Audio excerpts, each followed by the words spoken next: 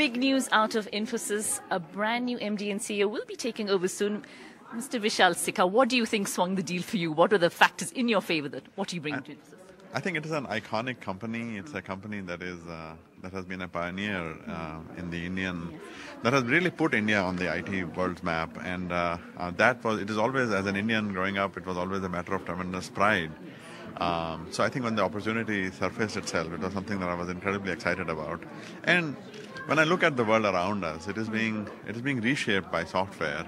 And just the sheer scale that Infosys can deliver that transformation is something that is incredibly exciting. Absolutely. An iconic company, one of the traditional ones, also traditionally one that has had a founder at the head. Extra pressure on you?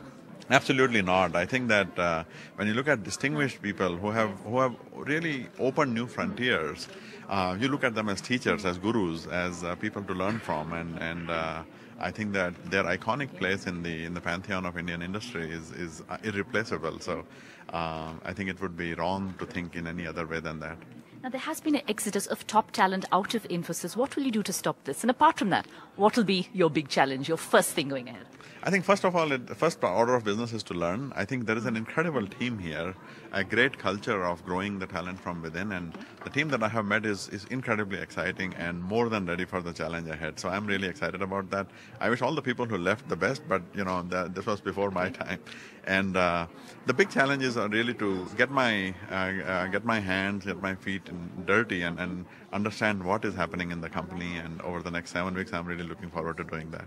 So not worried about more people exiting? Absolutely not. Absolutely not. Finally, this is of course a high-tech era. We are online all the time, but a CEO based in California. Yeah. How are you going to manage that? Oh, it's going to be awesome. I'll be traveling around a lot. I'll be traveling here to Bangalore, but I love California. And what would you say to your employees here, to the investors as well about Infosys? What message would you like to give them? Because there have been concerns of late.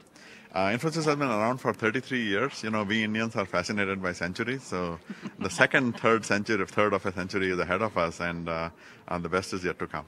Thank you so much. Dr. Vishal Sikka, they're sounding very confident, saying the best is yet to come, as he's soon set to take over the reins of Infosys.